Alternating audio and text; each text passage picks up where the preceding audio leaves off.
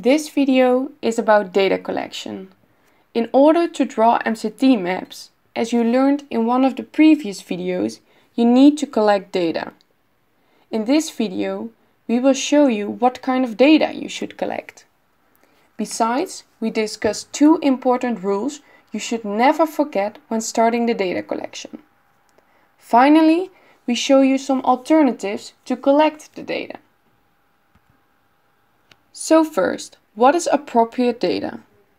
As you already know, MCT maps are not made for the whole enterprise, but for a specific product line or product family. Therefore, the data that you are going to collect should relate to this product line or product family. This includes product details and process details. Product details are elements which are related to the specific product or product family, like its routings over the shop floor, work in progress, and inventory.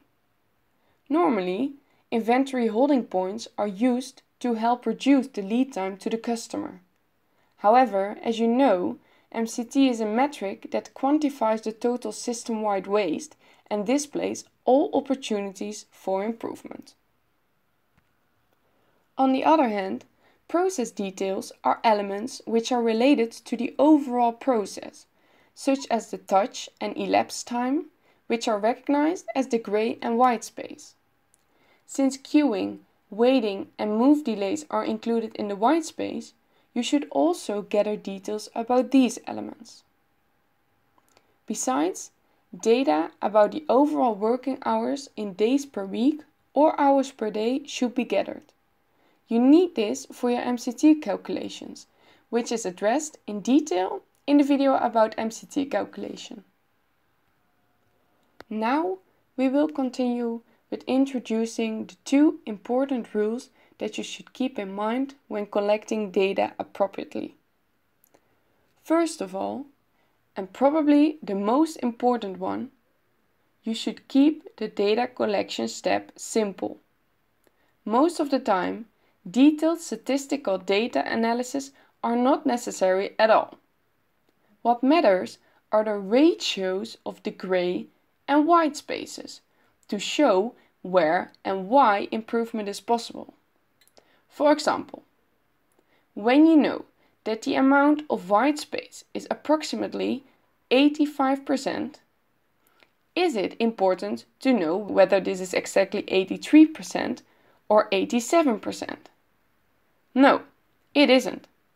After all, with 85%, you already know where to start. However, when initial insights do indicate the need for more detailed analysis in any particular area, you could always drill down deeper in those specific areas and collect more data. But in the beginning, it's all about the general overview. So keep it simple to ensure no time is wasted or data is collected which is not needed. The second important rule of MCT that you should keep in mind is that all activities are carried out from scratch. This implies that for all used components, the time to fabricate these components or to get them from a supplier must be included in the MCT. But as you might expect, this could complicate the data gathering process if you have large, complex bill of materials, for example. And we just said, keep data collection as simple as possible and try to look at the big picture. Therefore, to become more effective, two strategies are suggested. First of all, limit the scope. You could, for example, decide to look within the four walls of your factory first and extend the analysis to the supply chain in a future effort. The second strategy is that non-critical items should not be included in the MCT. But what is a non-critical item? An item is non-critical if it satisfies 3 conditions. First, the costs should be very low relative to the end item. Second, there are a lot of suppliers of the item in the market. And finally, the specifications of the item are unlikely to be changed or will not require functional testing if they do change. For example, nuts and bolts are non-critical items. Their costs are very low relative to the end item. There are a lot of suppliers of nuts and bolts in the market, and specifications are not likely to change. Other examples could be plastic pallets, sheet metal, and so on. In the final part of this video, we will show you some alternatives for collecting the data. There are several ways to do this. In some cases, it is useful to monitor a single product. Keep in mind that the data is representative for a product group.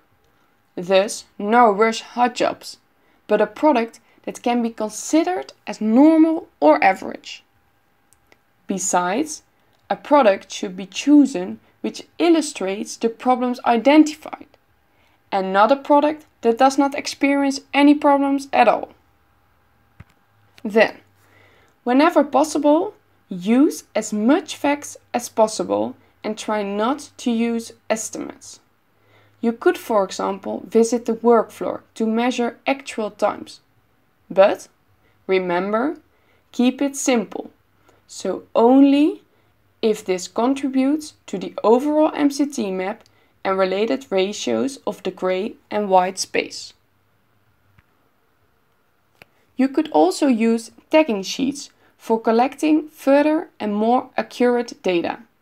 Tagging sheets can be attached to orders to record the times for each step in the process.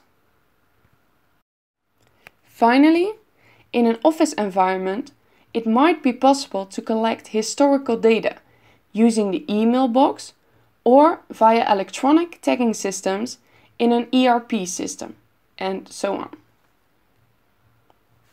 So to recap, in this video you learned to gather data about product details and process details. We also showed you the 2 important rules of MCT. Keep it simple and all activities are carried out from scratch. Finally, we showed you some alternatives for collecting data, such as the use of tagging sheets or monitoring one single product. This brings us to the end of this video about data collection.